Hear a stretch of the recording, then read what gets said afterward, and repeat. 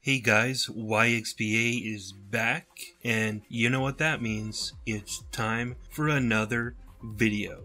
Today I want to talk about when we can expect to hear more tidbits and details about the Nintendo NX. As you know, there was a recent leak from Eurogamer suggesting that the NX is going to be a portable system console hybrid. However, I don't consider that to be any sort of firm details or firm information about the system. What is much more interesting to me are perhaps things Nintendo is saying about the system, as well as possible information from Nvidia or AMD about their future plans, and whether or not that even lines up with some of these rumors that are out there. And thankfully, there are some key dates coming up where either software developers or hardware manufacturers are going to be providing more information about their future plans, and within that could include some messaging about the Nintendo NX. And then, of course, in the near future, I would fully expect Nintendo to actually blow the system wide open and let us know exactly what it is. So thankfully, I was on Twitter today and I noticed a tweet from Rosty, who is a insider and significant poster on the NeoGAF forum. And he was nice enough to put together a calendar of events which could possibly house information about the Nintendo NX. And I thought I would go over each of those events and talk about the likelihood of information we could get from those events, and also what kind of information we might expect. And the good thing is that the upcoming calendar gets going pretty quickly here. On August 2nd, 2016, Electronic Arts is doing their Q1 2017 earnings release and conference call. I wouldn't expect there to be too much information shared at this event about the Nintendo NX, but it is possible that they could be asked questions about their future plans for the NX, and that they might actually make some comments on that. So we'll have to keep our ears and our eyes wide open. Next on the calendar, Namco Bandai is also having an earnings release and conference call on August 4th, so we should pay attention to that. Namco Bandai has been a close partner with Nintendo, and I wouldn't be surprised if, again, they were asked about their plans for the NX, and we may get more details at that time. On August 5th, 2016, Square Enix will be presenting their financial results for the 3-month period ending June 2016, and they're going to have a briefing as well. Typically in these briefings, they will mostly talk about the history, what's happened in the past 3 months, but they may also give a glimpse into their future plans. However, I think it's fairly unlikely that anything NX related will be coming out of this one.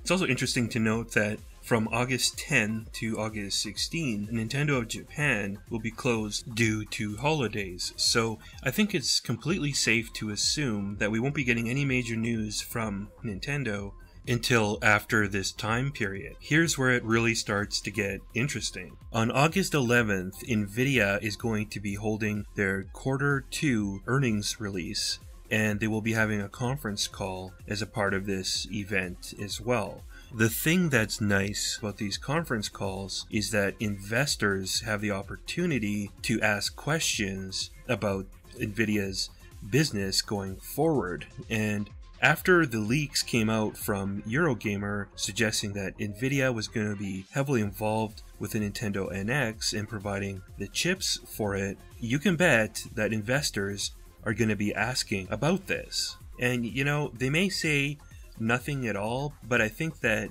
if Nvidia is not involved, they have an obligation to tell their investors that they should not be investing in their company based on this false information. Similar to how Nintendo wanted to make it clear that the benefits that they would reap from Pokemon Go was lower than what investors were expecting. And that did make the stock go down a little bit, but in the long run, you're better off having integrity. So you never know. We may get confirmation that Nvidia is not involved with NX's future in a very short period of time, which would, to me, be confirmation that the whole Eurogamer leak has some serious holes. As we keep rolling forward through time, things are going to really start to heat up as we get closer and closer to the reveal of the NX. The next big event is going to be Gamescom convention from August 17 to 21st, and Nintendo is definitely going to be making some sort of an appearance there. Nintendo will exhibit, and Breath of the Wild will also be playable for a select crowd. There's definitely been rumors out there that Nintendo is planning to unveil the system. However, my personal bias is definitely leaning towards Nintendo holding their own event. I'm not really concerned too much about them competing at this point. Competing at Gamescom isn't like competing at E3.